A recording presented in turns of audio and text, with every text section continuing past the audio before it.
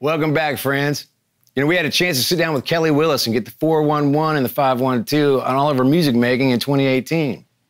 She not only put out her first full-length solo record in over 10 years with Back Being Blue, but she and husband, our friend, Bruce Robison, released the single, If I Had a Rose. You'll dig it.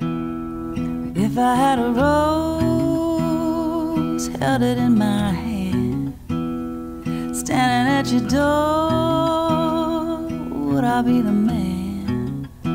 Bruce and I recently went back into the studio just to record a couple of songs. We haven't done any duo recording for several years now. So we were just kind of getting our feet wet again. And we did this one song. It's an Adam Wright penned tune called If I Had a Rose. I discovered this song from this wonderful writer named Adam Wright, who he writes songs that they get on the radio, but I discovered that in his catalog, he's got all of these other songs that are just the kind of songs that I love. And it really does remind me of a song that Don Williams or George Strait would have recorded.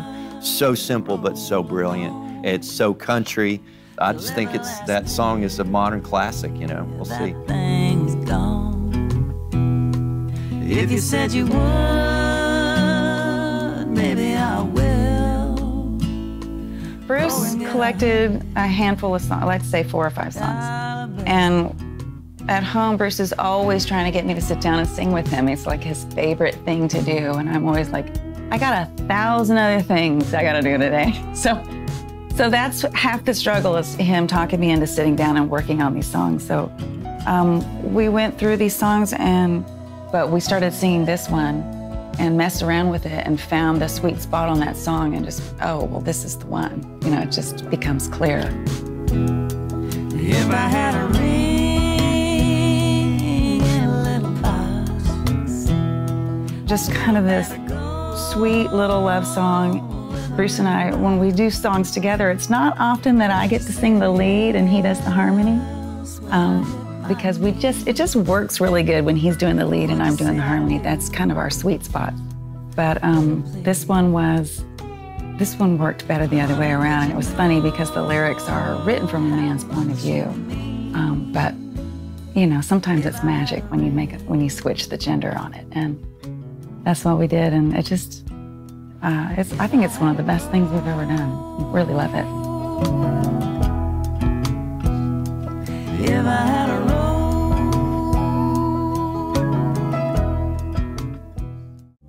rose, she's back in my baby's arms, and I'm back being blue.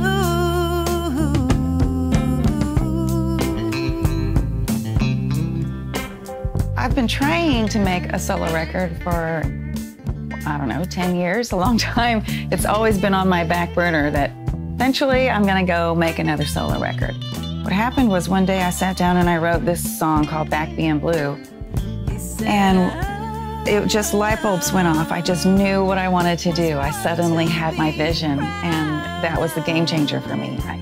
I knew that I wanted to kind of try and do this classic sounding folk country, like this, like a girl duo, kind of a folky country sound.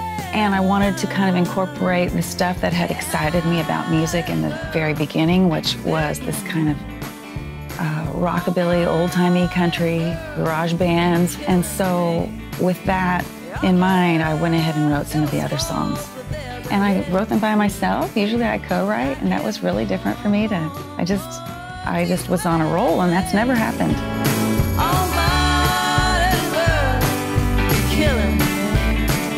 So the main thing is I got Eleanor Whitmore involved. Eleanor Whitmore had played fiddle with both Bruce and I in the past, and had been on the road with me and sung with me a lot, and I knew she was the right voice. I knew she was the voice that needed to be my girl duo.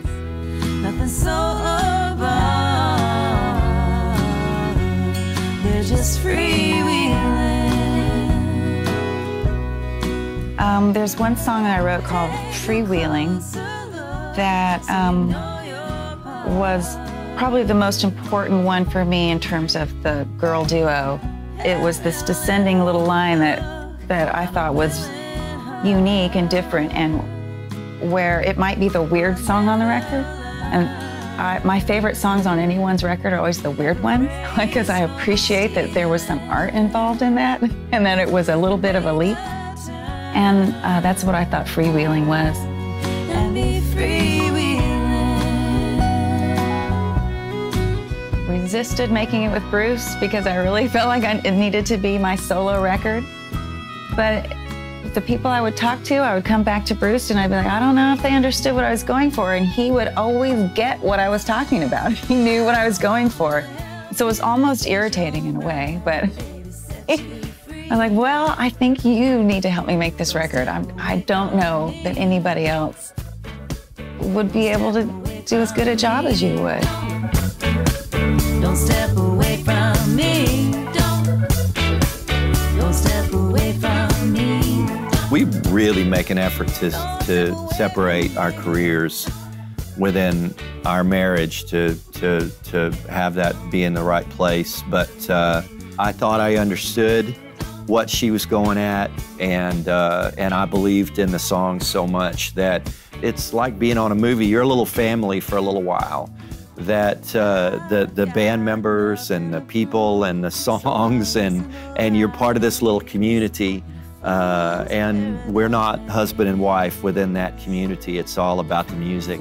It's a unique experience. I don't know if a lot of people get to see and feel that, and being part of a husband and wife thing. It's special. I appreciate it a lot.